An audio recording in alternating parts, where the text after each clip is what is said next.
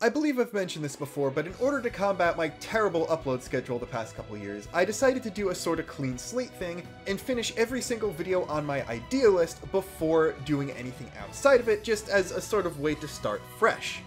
You've already seen the results of that because 3 of the last 4 videos I've made were all on that list. That is, Xenoblade games should have subtitles, why canonically are Xenoblade 2's tutorials bad, and the giant trails video that took a month to make. Obviously, the 2 news videos before and the 1 news video after those 3 were not planned or on the list because they were in response to some recent news, but besides that, I am continuously hacking away at that list.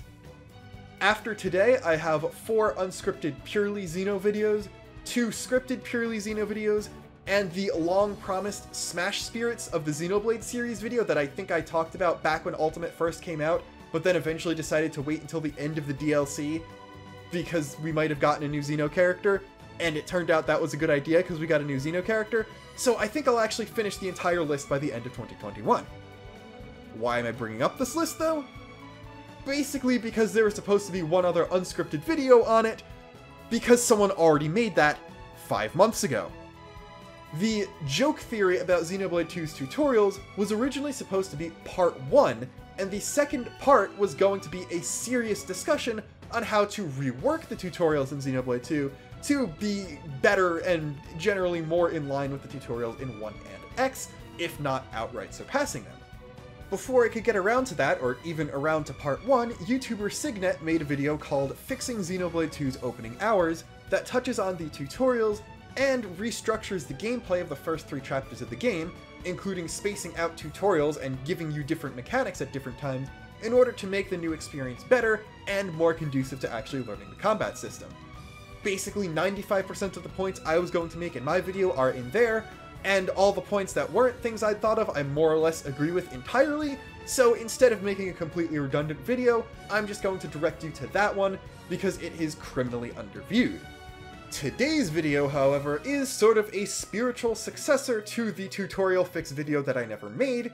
because this is about fixing a different aspect of Xenoblade 2 that a lot of people complain about, that being the field skills, as well as an additional discussion on movement options to make exploring the world in future Xenoblade games more dynamic. I'm going to be keeping story spoilers as small as possible. Don't think there's going to be anything significant from Xenoblade X or 2, but I will have to mention something from Future Connected later on. However, I may be using footage of late game areas from Xenoblade 2, as well as a lot of rare blades, so gameplay spoilers at your own discretion. The first thing I'd like to say is more of y'all need to remember that field skills were in X. For some reason, a lot of the narrative around field skills in Xenoblade seems to be, they introduced this thing in 2 and it was bad, and not, they introduced this thing in X and it was bad, then they kept it in 2 and made it bad in a completely different way. Which I don't completely get, because I've seen people who I know have played X make comments like that too. If you didn't know, field skills were introduced in X and they weren't very good there either. While 2 has a bunch of different types of skills, X only has 3. Biological, archaeological, and mechanical, each of which just represents your character's knowledge in that specific field. You start out with all of them at level 1, and each can be raised by raising your blade level, which is basically a rank of how much side content you can do, weighted in different ways depending on the blade division you're in. Once a given skill is at level 4, you can undertake an intentionally cryptic side quest in order to max it out at 5. Skills in X are used for basically one thing, opening treasure chests, and each skill allows you to open a different kind of chest. Archaeological is for anything related to non-Earth civilization, mechanical is any Earth-based stuff, either wreckage, stuff left behind by humans, stuff in NLA, or just white whale components, and biological is basically anything related to Mira's indigens, which involves digging through poop a disconcertingly large amount of times. To get rewards from a node, you just press A next to it and fill up the bar by pressing A a few more times. If you have level 5 in a skill, every bar will take only 1 press to fill up, which I think is a really neat extra reward in addition to being able to open max level coffers. And of course, some nodes are restricted by level, and you need that level of the respective skill in order to open it. This seems harmless if a little underbaked of a mechanic, but there are several issues with that. The first is that you need to talk to an NPC after getting each blade level increase and choose a skill to upgrade before you can get that upgrade. It's basically the same issue 2 has, where you need to check a blade's affinity chart in order to actually get the skill upgrade, except worse, because you need to fast travel to NLA and talk to a specific NPC instead of just opening up the menu you have on you at all times. The second is that unlike 2, which yes, that is a legitimate improvement 2 made, you can't see failed skill checks on the map. It doesn't record them. The only treasure chest locations that are recorded on the map are ones required to complete a segment for the survey, and sometimes those will be level 1, so you always remember to open them, but the level 3 node that is about 10 steps away from the one you needed for the segment won't be recorded on the map at all. You could argue that 2 also has this issue since unopened chests are not recorded on the map either, but if you're unable to access a chest on your first visit to an area, 99% of the time it's because you don't have the necessary field skills to get to it, and those skill checks will be recorded on the map, so that is legitimately a non-issue.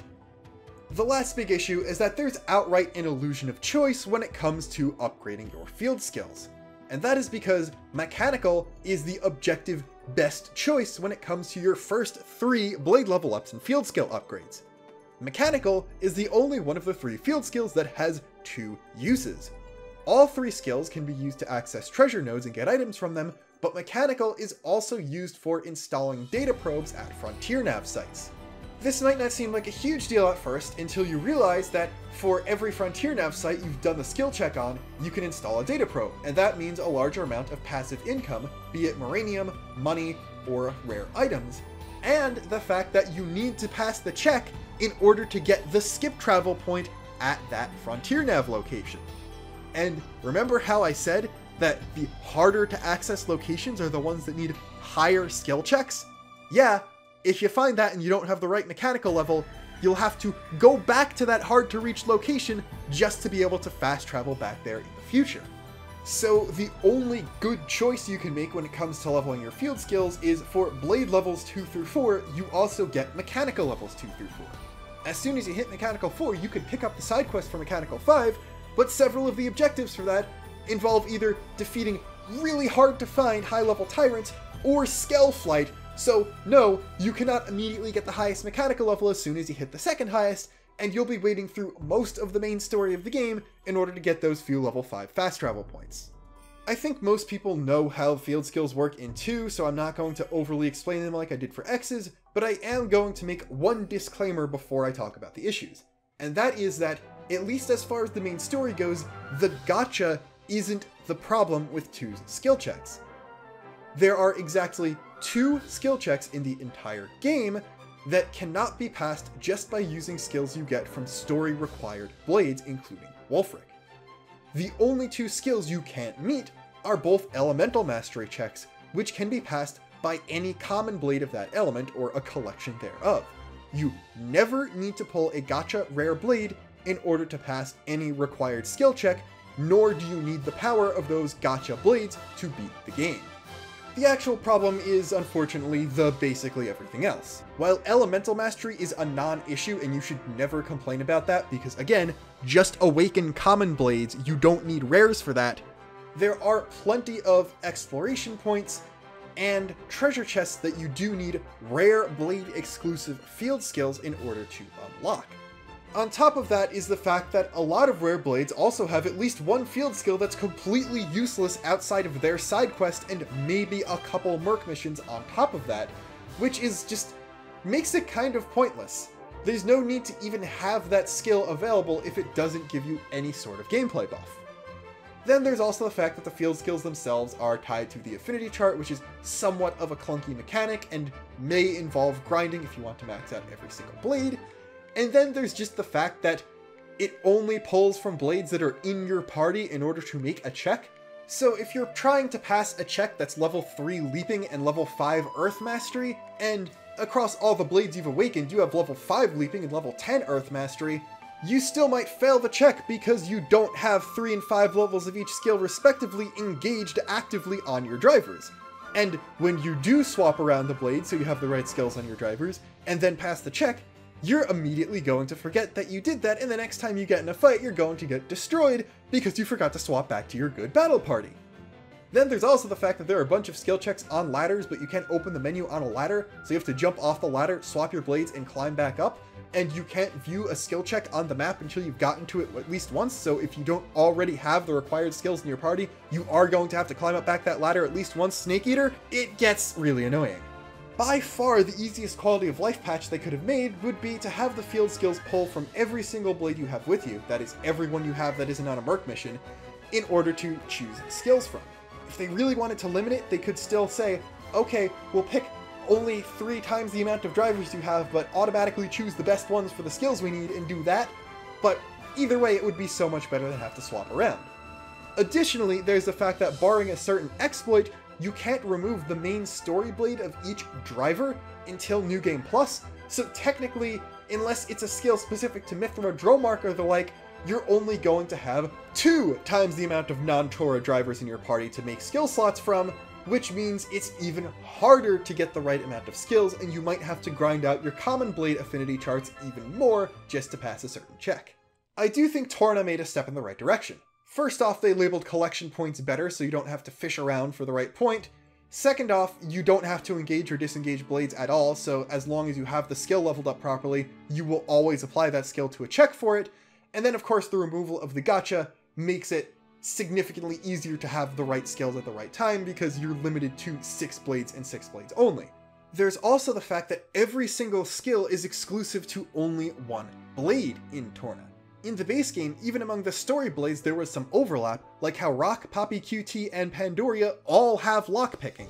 So in Torna, if you fail to pass a skill check, you know exactly what skill levels you're missing, and you also know exactly what affinity chart nodes to unlock, because there's only one blade that you can level up to get the required levels in that skill. You do still have to deal with some of the affinity chart jank, but they did make leveling up nodes significantly faster in Torna, so that's also less of an issue. The best change they made though, and bear with me on this one because this isn't technically a field skill at all, is with the crafting system. Because, like Torna field skills, these are abilities that are unique to each party member, but unlike Torna field skills, you don't level them up in the exact same way you level up your battle prowess. Making crafting items instead involves gathering, which while yes is impacted by field skills, does not specifically require fighting, and you get more recipes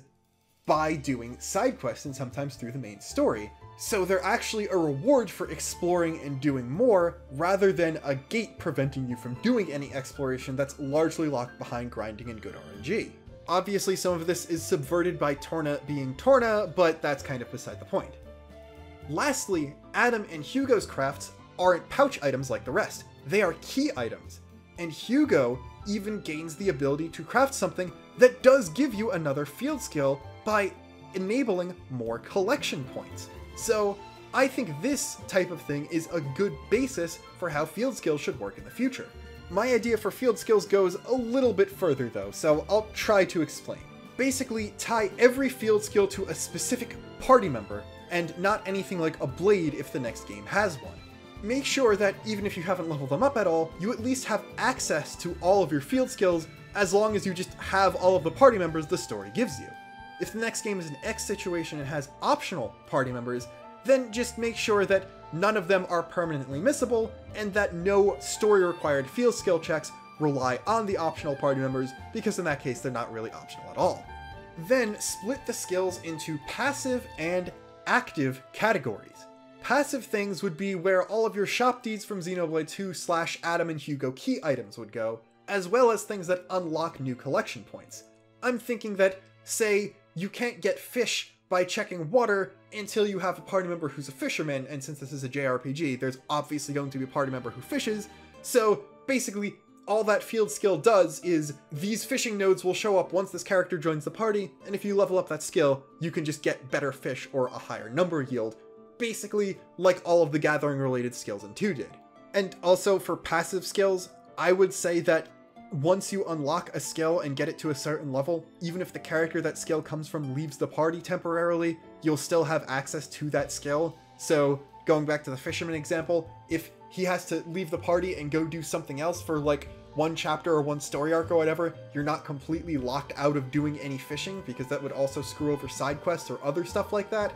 So just do that as a quality of life thing, even if narratively it doesn't make any sense. and obviously you'd need to wait for that character to rejoin the party in order to keep leveling up the field skill. On the other hand, I want active field skills to be completely different to how they are in X and 2. And the main difference is, I want you to be able to target on the overworld a field skill check the same way you would target an enemy as long as you're out of battle. That way you don't accidentally target the tree branch that you can cut down or burn or whatever while you're in the middle of fighting Rotbart, because that would just be terrible game design. And from then on, basically make it sort of like a Metroidvania, in that if you press the engage button while you're targeting a field skill check and not an enemy, you get a different arts palette, and this one just consists of all the field skills you've unlocked so far. Then, based on your knowledge of the skills you have, what your characters are capable of, and what you think those skills do, what you've seen them do in the past, you can just pick whichever skill you think would work on that checkpoint and try it out. If it doesn't work, it doesn't work, and maybe one of your other skills doesn't. And then of course, I have a bunch of quality of life things that need to be said, assuming the skill checks are similar to Xenoblade 2. So as an example, let's just say that there is a boulder covered in ice that needs Fire Mastery level 3 and Super Strength level 5 in order to clear, move out of the way, and give you access to a treasure chest or whatever. When you target it, in place of the usual enemy HP meter, it will instead display the name of the thing, so I guess just Ice Boulder, and then blank level 3 and blank level 5. So initially it won't tell you which skills you need, but it will tell you the amount of skills, and it will tell you the level of skills. As soon as you target the skill checkpoint, that much is registered on your map for viewing at any point in the future. So then you open the arts palette and look around through your field skills. Clearly it's covered in ice, so you're going to want to use Fire Mastery. Let's say you have level 4 Fire Mastery, so that goes through no problem. That is recorded both on the little tag in place of the enemy info, and again on your map, and again, just like in Xenoblade 2, it will outright display, yes, you already have the Fire Mastery required for this part of the check. And then for the level 5 skill, looking around at all your skills you have at level 5 or above, you think, oh, maybe I could wash it away with the Water Mastery. Now, while it might be a cool idea to give you multiple ways to solve a certain environmental puzzle like this, I think that might be too much for what Xenoblade is trying to do, and more something that Monolith should work on putting in Breath of the Wild instead, so the Water Mastery is not going to work. The skill is going to fail, and it's not going to record anything on the tag or on the map. Then you use Super Strength, it records that, and it just does the skill. One obvious quality of life feature is that if you have the Super Strength but it's only level 4, and you input it, then it will record that it's Super Strength, but it won't do the check, so you can go back on your map and see, okay, that's a skill check that I haven't done. What does it need? Oh, Super Strength, I just need to level that up, and you can go and come back. I think two other quality of life things would be dependent on whether or not the skill is a one-use thing, like digging up a treasure chest, moving that boulder, or something like that, or a multiple-use thing, like all of the Xenoblade 2 ladder skill checks that were used. If it's a single-use thing, if you have one of the skills and you enter that properly, then that is saved in that skill check, even if you disengage from the target, leave the area, and come back. So if you have the Fire Mastery already, you input the Fire Mastery already, and you know that you just need one level of Super Strength, you can leave, level up the Super Strength, come back, and you won't need to input Fire a second time.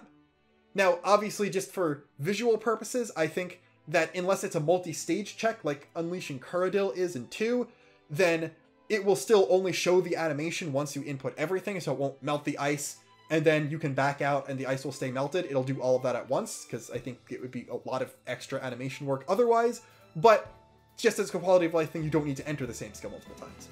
On the other hand, for multi-use skill checks, as long as you've passed the check once, you don't even need to input field skills whatsoever any other time you want to use that feature. So say you climb that ladder once with your Wind Mastery and your leaping or whatever, all you need to do the next time you want to climb that ladder is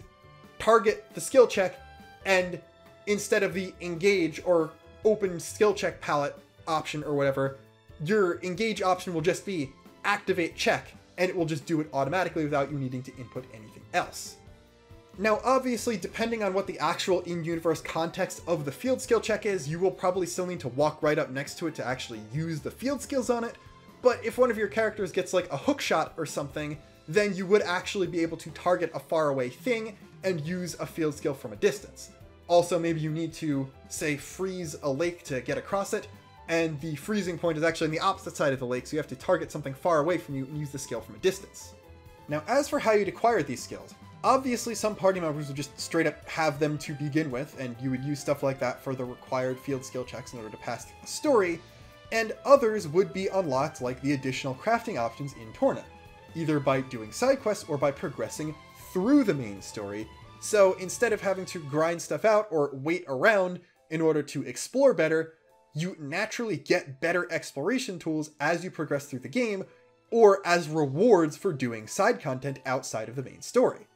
The only real issue that comes from this is the fact that you might still have to level up field skills in order to progress through the story, and I do think it would be a bad idea to make field skill points a separate resource you earn from winning battles or something, and then you spend that to upgrade skills, because that would easily require a lot of grinding just in order to unlock a certain skill threshold. Like, say your main character has 3 different skills, and you put all your field skill points into one of them, but now you need level 2 of the second and the third in order to pass through a certain required skill checkpoint. That just wouldn't work very well and would require you to basically grind out enemies and possibly screw over your overpoweredness. So I think that would be a bad idea. As much as I've been ragging on it, I do think a better implemented version of the Xenoblade 2 affinity chart is still the best way to go, and just make the unlocks for the story required field skills significantly easier. Like, instead of doing X amount of side quests or doing X specific side quest or gathering X amount of X specific item, make those the easy ones that you can do basically whenever. Like, those are the kill X amount of certain enemy ones, those are the discover certain location ones, or the kill a certain unique monster and not one with difficult spawn conditions ones. So, if you miss a story required check, it might only take you a few minutes to unlock, as opposed to a few hours for some of the more difficult ones that are only used for high-end optional exploration and that kind of thing.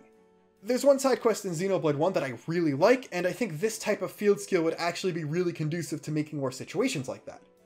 In Machina Forest, there are a bunch of bridges over a big river that comprises basically the central point of the explorable map. In your first visit, there is at least one significantly sized area that you're not going to have access to because the bridge to that part is down. Later on in the story, you visit the other part of the map by going in from a different area, and you can then do a side quest to get that bridge repaired and make it easier to cross over. So I think that if we're tying exploration, side quests, and field skills together, they should do a lot more things like that, where you can explore around by walking or something, and then at the end of that explorable area, you can then use a field skill to unlock a shortcut back that you can go, and it's a lot quicker than doing the intensive exploration. Or maybe just a skip travel point if you don't want to do stuff like that either. And then maybe, now that you've opened up an easier way to that area, once you've done a certain side quest, now a certain NPC will move to that area and give you more stuff or unlock more quests. Or maybe you could have pseudo escort missions where you need to go around and open the easy way for a certain more vulnerable NPC or something like that. Or maybe one who just can't make that field skill check because they don't have that expertise. It opens up a lot more interesting side quest possibilities and could make exploration a lot more streamlined. And then one other thing I thought of, I am actually a really big fan of the Xenoblade 2 version of collection points, where you always get the exact same type of item from a specific point. And obviously the way Torna did it is better, where they straight up marked, this is the type of item you'll get from this point. So I think it might be a decent idea to lock certain collection points in certain areas that give certain rare items behind field skill checks. So say the Banshoon Sea Bream is a rare fish collectible in whatever the ocean area is in the next Xenoblade game, and you need a few of them for a certain side quest, and you might also need them to craft something or trade in for something at a shop.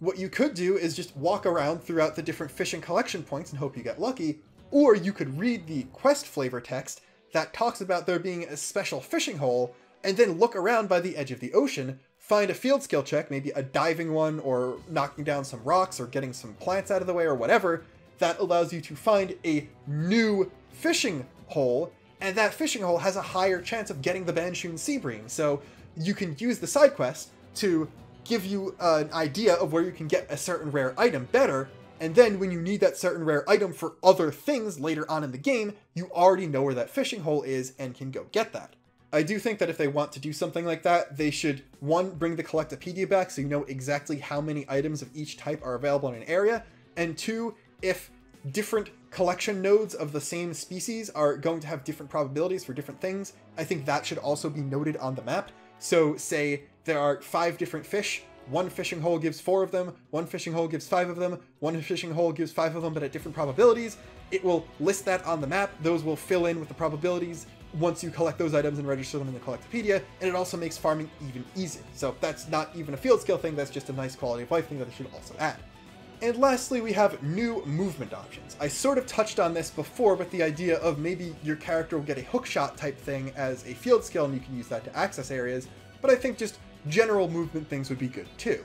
Obviously, if this is an X game or any other game where you just straight up get vehicles, then a lot of this is going to be invalid, but I do think either a subset of passive field skills or a third category of field skills that gives increased movement options would be a neat thing to also enhance exploration.